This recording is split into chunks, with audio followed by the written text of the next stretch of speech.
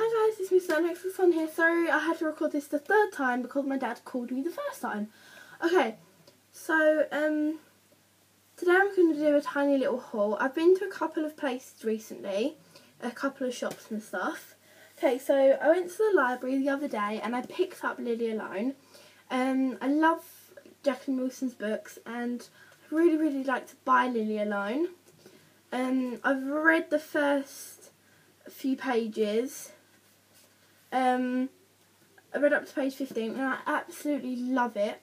It's an awesome book. It's absolutely brilliant. It's just about a girl called Lily. Her mum leaves, so she has to look after her brothers and sisters by herself.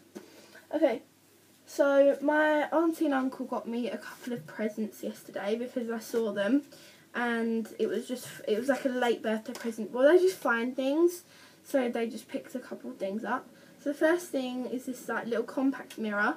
It's a little ladybug, or a little ladybird, whatever you want to call it.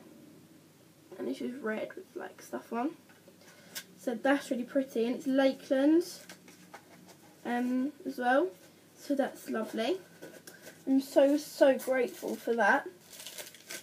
And then I have this little thing. It's just got little birds on like that. And it's got like a little notebook and a little pen in there.